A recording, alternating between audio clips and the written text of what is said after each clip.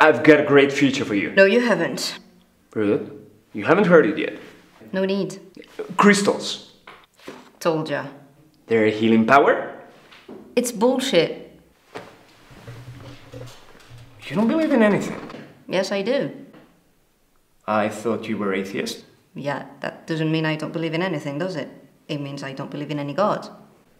How can you not believe in God? Which one? What? Zeus? Who? Greek god. Ra? Ganesh? No, the real one, in the Bible. Yahweh. Just God. You see how you don't believe in those? That's exactly how I don't believe in yours. How can you not believe that someone created all this? Can't just be chance, can it? Yes, it can. What, the Big Bang?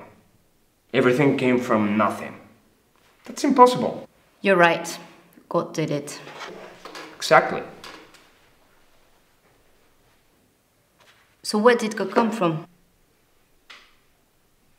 He's always been around. There you go. Isn't it?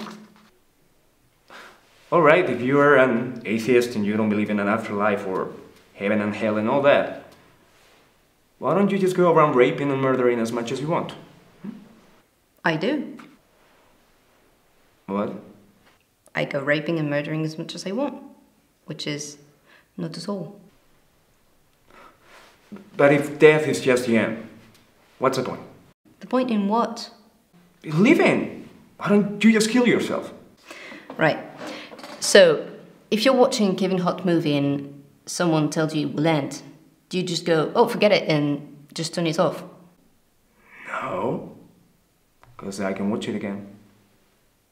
Well, I think life's magical because you can't watch it again. So, do everything you love with passion. Now. Treasure the few years you've got, because that's all there is.